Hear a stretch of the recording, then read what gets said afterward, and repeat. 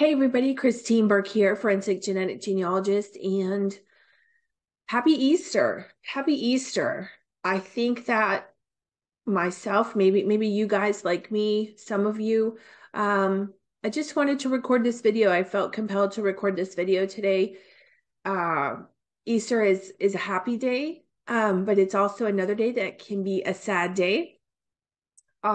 Maybe for many of you, because it's a day that we're supposed to be getting together with our families. And for those of you that don't know your biological family, um, it can be a sad day. And I see the posts because I'm in the groups. If you don't know about it, I'm an NPE, and I'm in the groups, and I see the posts, and I understand the gut-wrenching feeling. And I guess I just wanted to come on and say that I'm here for you today. This weekend has been an emotional time for me because I lost my mother a year ago yesterday. So yesterday was a little bit of a difficult day. Um, and she's an NPE like me. And it was a real struggle trying to find out about the family. And there are other secrets and skeletons, so to speak.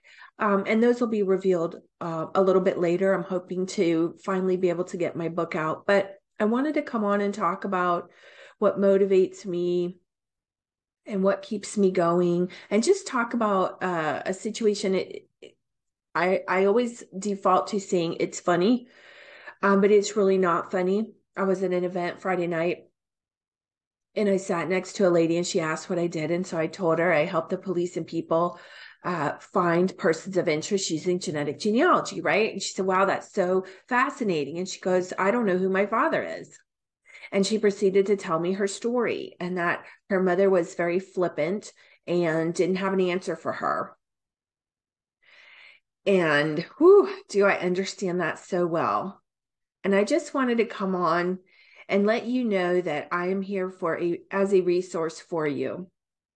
If you're an NPE or you're an adoptee, I can quickly and easily and affordably find your family for you, because I understand the raw hole in you and the desire to know the truth, to get the answers, and to live authentically as who you really are. I get it, because I went through that myself.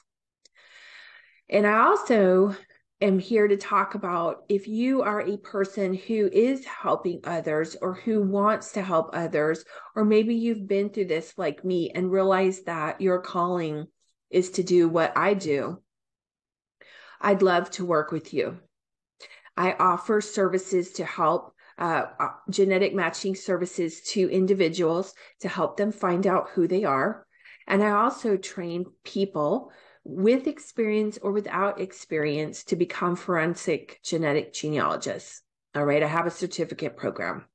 And I just felt compelled to come on today and talk about it because it's a sad but happy day. I lost a lot of my family once the truth came out, my birth certificate family, as we call it. And I don't have a lot of biological family. And that's a really sad thing. I have biological family members, but they're not in my life. And I understand who that is. But I can say authentically that I stand in my truth. I talk about my truth, and nobody's going to silence me. Nobody's going to tell me that I can't be who I am, and I can't talk about it, whatever. So if you're struggling with that, or if you have seen the struggle or understand the struggle and want to help people get out of that and get the answers that they need, I'm here for you. I believe that my life's journey, I was called to do this, and that's who I am. And so if this message speaks to you, I invite you to reach out to me. I'll put the link below, or you can direct message me. I just don't want people going through life not knowing who they are. And I believe that I was put here to help. And that's why I went through what I went through. And the answers are there, and I will find them for you. I promise you that. Okay? No more secrets, no more lies. You be you. I'm thinking of you all today. Have a great day.